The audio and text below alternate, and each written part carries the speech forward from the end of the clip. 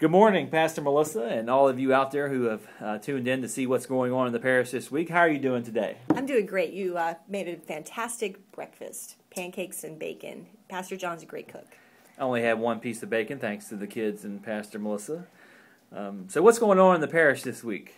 Oh, there's so much going on. We don't even know where to start. One exciting thing that's happening tonight at 7 p.m. at St. John's is our first worship planning team meeting.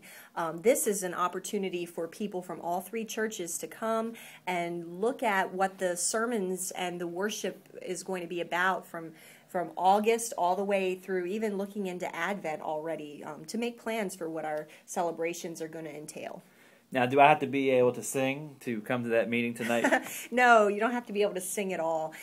God has given all of us different gifts. So when we talk about worship team and worship planning, it's not just about whether you're the preacher, the musicians, or a reader, but sometimes you may have artistic talents or the ability to arrange flowers in a special way, or envision what the sanctuary should look like.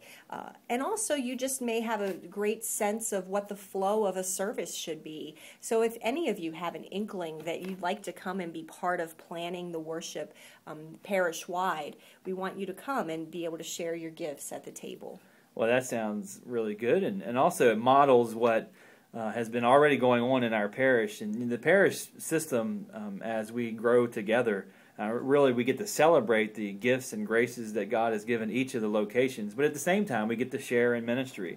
And I know some of that's going on already, like we have a Bible study going on as we speak at Greenmount, and Renee Rada leads that, and she's invited others from the parish to join that. And I know Jane is working on some projects at Grace that she wants to invite everyone. St. John's, the Band of Brothers, and other ministries here have really opened up and tried to invite the whole community and also members of the other locations. And so it's just going to be a really exciting few months as we learn what it is that God wants us to do together and what it is that God wants to celebrate at each location as well. And so I'm just real excited to be a part of that.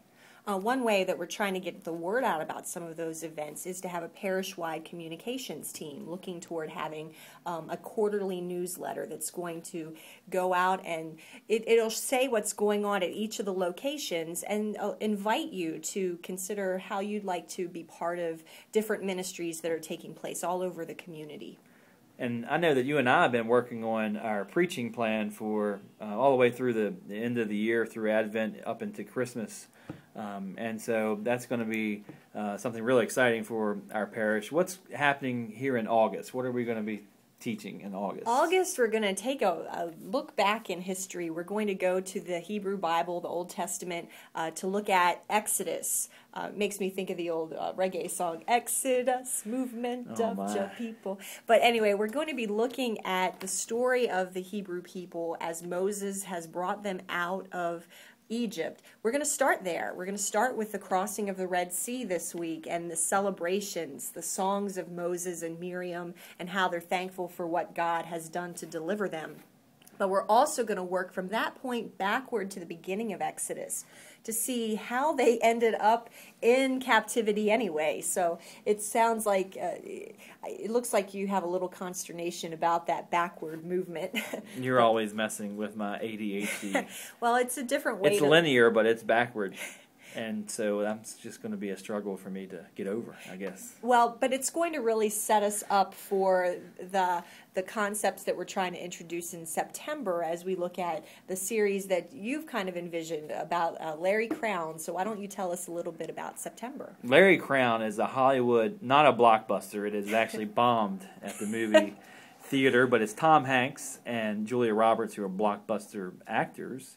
But anyway, Larry Crowne, the character, goes back to college later in life, and so he's been out of the school scene for 20 or 30 years, and so it just goes through the typical struggles that you would have in getting acclimated or reacclimated to academia, and so things are much different than what he expected, but certain things I'm sure are the same, and so we're going to look at that from the perspective of someone coming back to faith or coming to faith for the first time.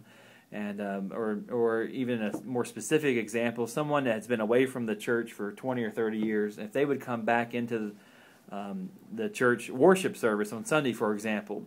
What would be different and what would be the same? Or should it be different? Or should it be drastically different? Or should it be something very familiar and something the same as what it would have been 30 years ago? And so have some discussion around that and see what the scriptures say and how has the church changed in terms of mission and service and faith in general, and how has it stayed the same? And what is God calling us to do here in the parish in relation to that? And so I look forward to that. And one of the ways you can stay involved and interact with us is through Facebook and Twitter. And so we would love to hear what you have to say about the Exodus and about moving back into the community. And certainly when we get closer to Larry Crown, what you have to say about the church.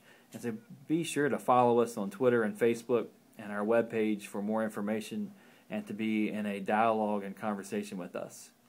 NCCP UMC is the name for all of that, Facebook, Twitter, and the internet.